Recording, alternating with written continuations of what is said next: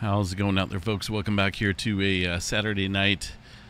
It is the Earthmaster out here, 10:22 p.m. That's California time.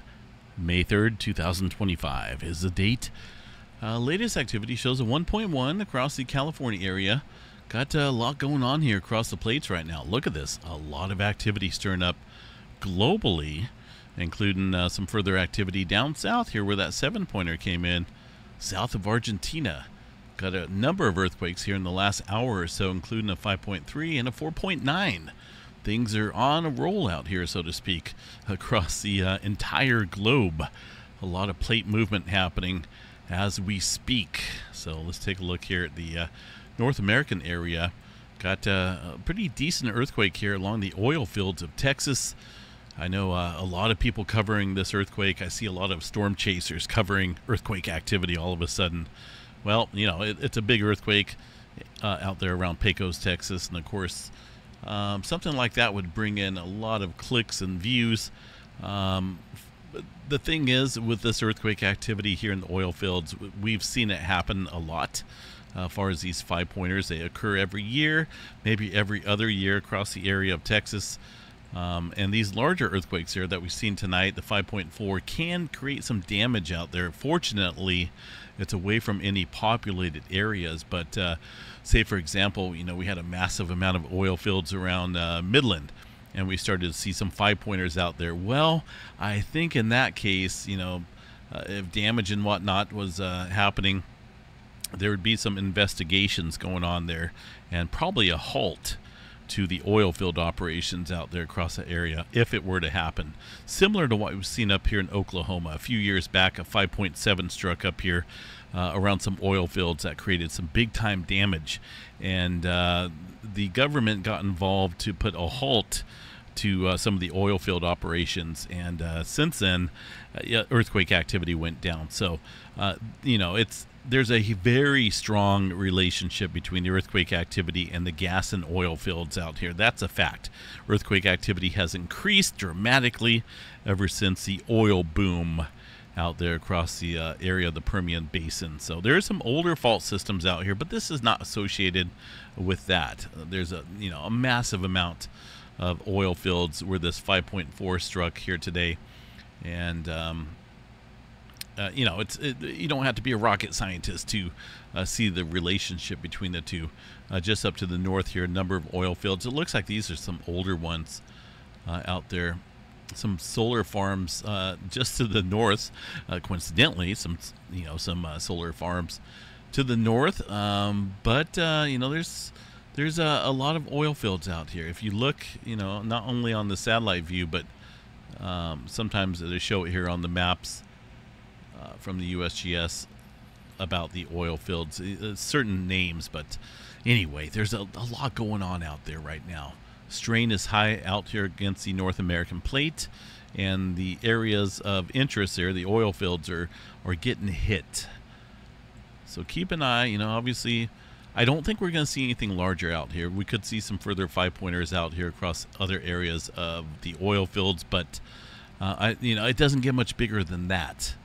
I think the largest out here was a 5.7 or so, but a 5.4, it can do some damage, right? California moving as well. Southern California out around the Garlock Fault Shear Zone, and also down here across the Brawley Seismic Zone. A number of earthquakes out there in the last hour. Looks like a 2.7 there along the Garlock Fault Shear Zone as well. This is a little concerning because it's been an area of heightened activity here recently. We've seen a decent swarm of earthquake activity, almost 200 earthquakes here in the last 30 days along the Garlock Fault Shear Zone. Now that interacts here with the San Andreas Fault. This kind of acts as a spring here between the movement of the two plates. And I feel, though, that this is under quite a bit of strain. And if we see a larger earthquake activity event here on this fault system, that could trigger the San Andreas Fault out here. This has been ongoing here for I think a little bit over a month time period, and it's just continuing here. So I think it's leading up to something bigger. Not 100% certain, but gotta watch that. Garlock Fault Shear Zone and the San Andreas Fault play a major part in possibly producing an earthquake, large earthquake activity event out here. So watch that closely. Some activity there along the, looks like the Elsinore Fault starting to show a little bit of activity further north here of Marietta. Very small earthquakes. That follows some events earlier in the month. You guys remember that, well, I think it's from last month here, that 4.0 earthquake that struck down here. Actually, it was 5.2 that originally started and then followed up by a number of aftershocks, including that 4-pointer. Total tally down there from that earthquake sequence, well over 300 earthquakes, 374 earthquakes there across the area of the Elsinore Fault. So, you know, Southern California has been rocking and rolling, and all signs here pointing towards something bigger happening out there along the plate boundary. It makes sense. Any of these other fault systems here could go, but the area of interest is going to be the southern branch of the San Andreas Fault that is capable of producing an 8.1 earthquake. San Francisco, unbelievably quiet. I don't know what's going on up there. I find it rather odd. Look at the last 7 days or so around the San Francisco Bay. Only 5 earthquakes of, looks like some various magnitudes, but that's, you know, very odd. And the last couple events was up here at the northern end of the Hayward Fault. Of course, the Hayward Fault is well overdue for some large earthquake activity, and that has been an area of study recently. It's got a high chance of seeing some large earthquake activity at any time. And that's interesting that we had the last events there in the last week there across the northern end of the Hayward Fault that runs through a highly populated area of the East Bay. And man, just got to watch this. It's been awfully quiet there across the Bay Area recently. The Clear Lake Volcanic Field, this is some hydrothermal plants out there. Nothing new. This always happens. If you look at the last 30 days, we got an incredible amount. 1,694 earthquakes out there across the Clear Lake Volcanic Field. One would think that there's an impending volcanic eruption out there, but that's not the case. That is some hydrothermal plants utilizing the heated areas below to produce energy. There's a whole process involved in that. So, and also it includes earthquakes. One earthquake there along the Macama Fault. Nothing new to report there. It's been somewhat active, but nothing big. There across the southern end of the Cascadia. Couple smaller earthquakes there of 2.2 and a 1.5. I do want to double check the tremor map out here this evening. 25 epicenters of tremor across the Oregon area. Nothing big going on there for now, but goodness, we got to watch things out here. They've been ramping up out here. Things are in motion, and that's when things can really start popping out here. There's that 6-pointer from this morning. Some further activity there this evening along the Izu Trench, 5.1. Another further earthquake there around the Japan area. All this activity straining the Nankai Trough right here. It's a major subduction zone. Starts right about here. Of course, this entire area right here is very dangerous in terms of producing large earthquakes. And but this area specifically, I feel, is coming up soon for maybe this year's mega quake.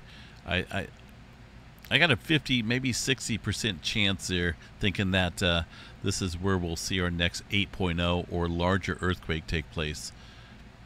The Nankai Trough, very hazardous area. Also got a little bit of movement there across the Aleutian Trench. 4.7 earthquake coming in there earlier this evening. Fairly decent earthquake. Nothing big going on. Of course, that's another major player in producing large earthquakes.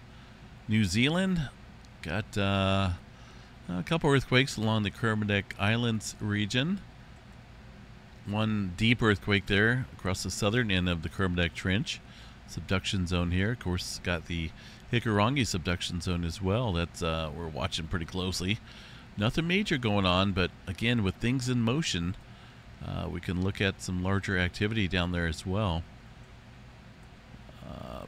Look at this. That's crazy. Just a large amount of earthquake activity. See what we got here for a total tally. Almost 50 earthquakes of various magnitudes, including the largest, a 7.4. That marks 2025's third largest earthquake. 6.4, the largest aftershock so far. As far as any major migration goes, I'm still kind of waiting on the Chile area. There is a number. That's crazy. I just spoke that into existence there. 3.8 coming in. Looks like they're to the central area of the Peru-Chile Trench. Pretty decent cluster going on there. But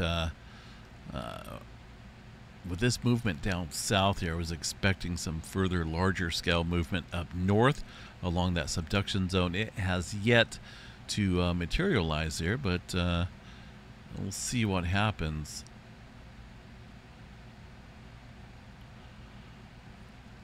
A lot going on here, though. Look at that. All the newer rings there and the white circles indicating that newer activity. Got a bunch of movement going on, so we need to be on guard here overnight. Nothing going on across the Atlantic Ocean for now. Space weather activity, well, fairly calm there. We're dipping down into the B flare category, it looks like right now. B 8.0. That is that's pretty low. So let's take a look here at sunspot number 4079. It is a massive area out there, very visible on the Earth-facing side of the sun. But let's take a look here at complexity models.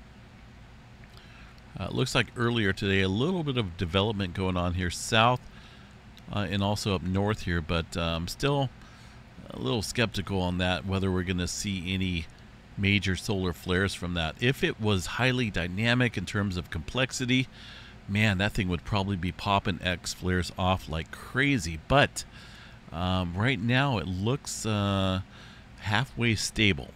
Gonna have to watch that though. The overall flare threat shows a 5% chance for X flare, M flare at 35.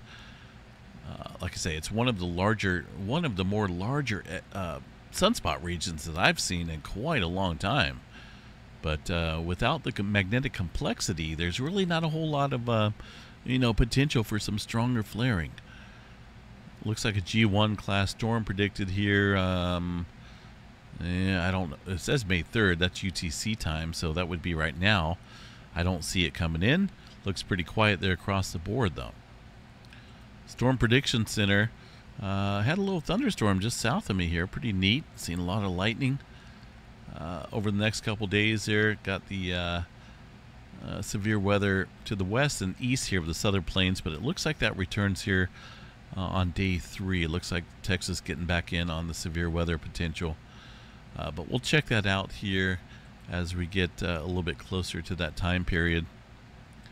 Look at the total accumulated precipitation runs here. We're going to run this at least till May 12th here, it looks like. California, somewhat wet out here, but I think that's from that thunderstorm here, it looks like this evening. Yeah, it is. But after that, it's pretty dry out here across the West Coast. More rain across Oklahoma and Texas, Colorado as well, and the South, and Florida. So that's very typical here for this time of year. All right, folks, we'll continue to watch things out here. Keep an eye on Southern California, getting these dots out here in various areas around the San Andreas Fault. Got to keep a close eye on that. We'll be back here in the morning to provide some updates on anything that takes place here overnight. Make sure you guys subscribe, like the video, and we will see you guys back out here for the Sunday morning update. Stay safe.